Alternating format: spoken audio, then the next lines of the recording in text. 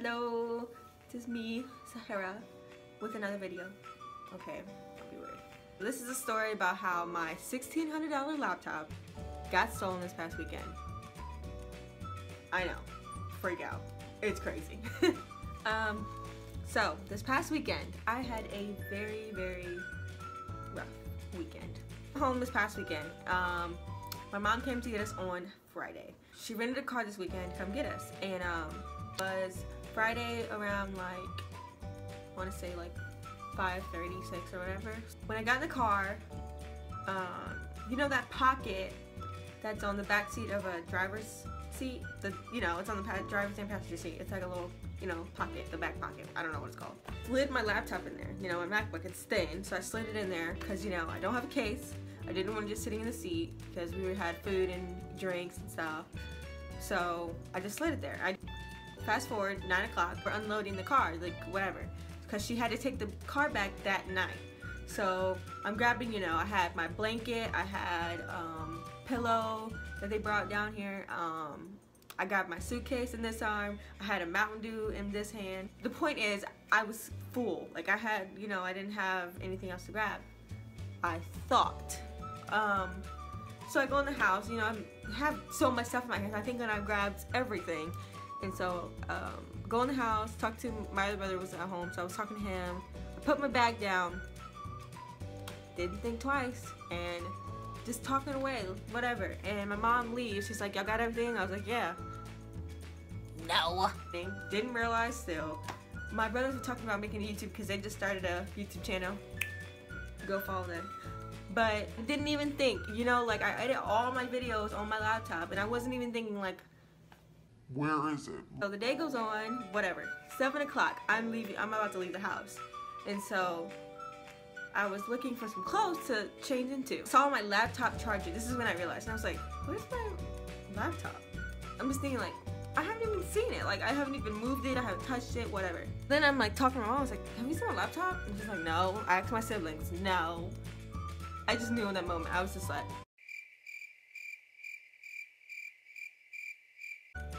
tears. I just started crying because I knew it was gone. And I'm just like,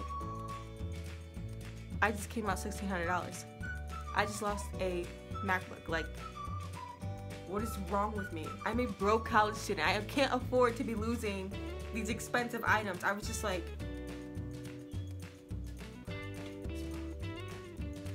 I can't even explain the feeling I had in my stomach, in my head. Like I was just like, really. Fred pulls up and I'm like, I tell him what happened. Well, I'm crying, so I have to tell him. But I told him what happened. I was like, can we go by the car rental place just to see if my car's there? And not my car, but the rental car there. And he's like, yeah, whatever. So we go, no sign of a black Camry. And my mood was just going. Everything was happening and I was just crying. And then I think I'm about to get good news. Nope. I'm freaking out. Like, okay, the car's gone, so that means someone probably rented it, which means they probably found it, which means they sold it. So go up there next day. This is Saturday morning. It was like around, I think 11 something. So we go up there and we're like, talk to this guy. This guy helped us this entire weekend. Because guess what? I didn't find it on Saturday. Nope. So he was helping us Saturday, Sunday, and Monday. Just so you know, it's the same guy. So on Saturday morning, we go up there and we're like, hey, have you, we told him our story about the laptop, blah, blah, blah.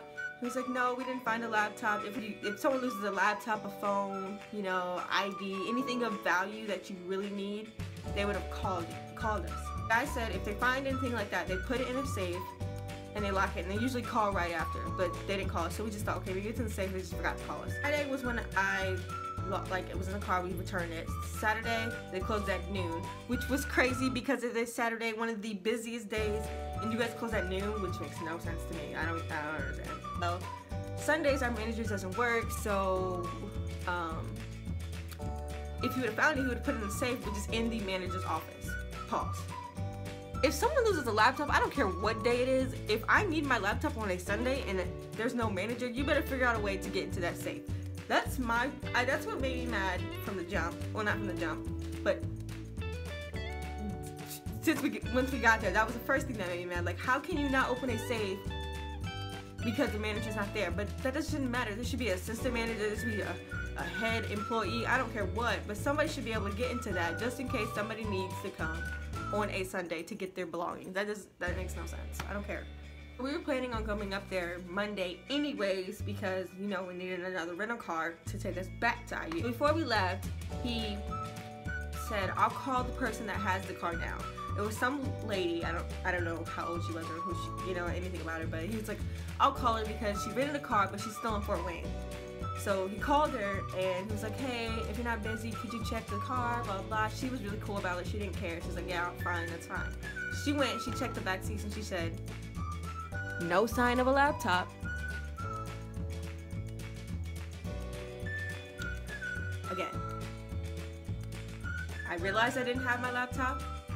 I went to the car place to go see if I had, see if the car was there the next day. The manager wasn't there to check the safe, and he said if he would have found it, he would have called us.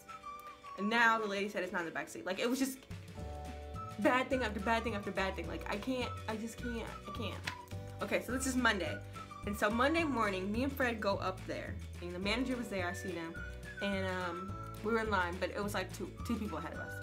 And it was just me and Fred, and my mom wasn't with us. So we go, I get in line, and I'm talking, and I finally get up there, and I'm talking to her, and I'm like, hey, I came here yesterday with my mom. Did you guys find a laptop, or did you talk to the manager or whatever? The lady didn't find the car, and then now the manager says they've never found a laptop. I go home after this, and crying. I've been crying all weekend, just so everyone knows. But I was crying.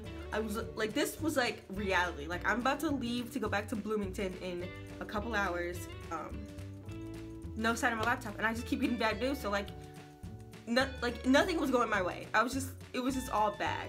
I just kind of accepted the fact that it was gone, so that's why I was crying more than I was on Saturday and Sunday, because I was just like, I'm about to go home. Like, there's no coming up from this, you know? My mom gets off at 2:30, so after 2:30, she just went straight to go get the rental car, because, you know, when you get a rental car, you don't have to, but you leave a car there, you take the car, when you come back, you switch it out. My mom left her police car there, and so when she wanted to go get that car, she just did it like a triple check, just like, hey, still any news about this laptop? And then, you know, of course, they say, no, we're sorry, we haven't had anything, blah, blah, blah, like, just bull. And my mom's like, well, I'm sorry, I don't mean to be rude or mean, but I'm gonna have to, like, press charges or file a report on this, so can I get a list of, like, you know, the people that were working, the people who cleaned the car, and the people who rented the car next? They're like, yeah, sure. This is the same guy that was helping us, who was helping her again. It was like, so he goes in the back and he's writing all the stuff down, and I think when he went back there, he told the staff what was going on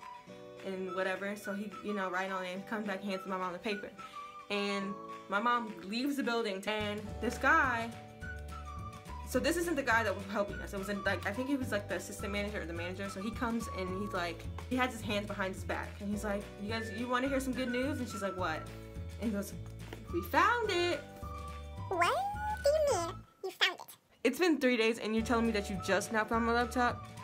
Because my mom said she's gonna press charges. That is the only reason why they took this serious. I feel like the whole weekend they didn't even look. They didn't care. They probably opened the safe up. No, shut it. They didn't even care. They didn't care about our situation at all. They just kept saying, oh, we don't have it, we don't have it. The guy who cleaned the car said he found it. I guess he runs and go get it and hands it to the assistant manager or whoever, and handed it to him, and he gives it to my mom or whatever. But my mom was like, you know, where was it? And he was like, oh, it was in the office, just hid somewhere, like, I guess under some stuff or whatever. I was like, that doesn't even sound right. And so we were like, okay.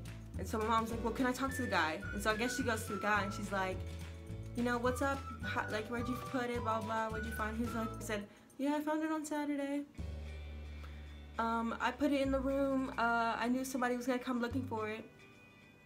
Why didn't you tell any of the managers? First of all, your position is just like the cleaning person. Like, he has no authority or anything. Like, he can't just take a $1,600 laptop and just put it wherever he wants. He has to tell somebody. Like, that's not okay. Like, I feel like he should get fired for that, or like really in trouble for that. So she's like, okay, well, thank you, blah, blah, blah. My mom then, you know, she's about to leave, but the guy that was helping us the entire weekend comes out. He's like, hey, can I talk to you? She's like, yeah. And I guess he was like dogging the guy. He was just like, yeah, I don't know why he did that. He's gonna get in trouble for that. He will get talked to, blah, blah, blah. I just want to say that I think that he was kind of basically trying to steal it, because I checked this place through and back and I didn't find it, so he either really hid it or he had it the whole time. So he basically snitched on the guy. But moral of the story, don't trust everyone and keep up with your stuff, because this weekend was just trash to me. Like, I just hated it all. So yeah, that's my story. Hope you guys liked it. Thank you guys for watching. I'm gonna try to post more. I say that every time, but I really am. And shout out to everyone who watched my last vlog, almost up to 3,000 views. Shout out to y'all. But yeah, like, subscribe, comment if you want to. You guys probably won't, because I only have 50 subscribers now, and but you start somewhere. Everyone starts somewhere. Thank you guys for watching. Bye.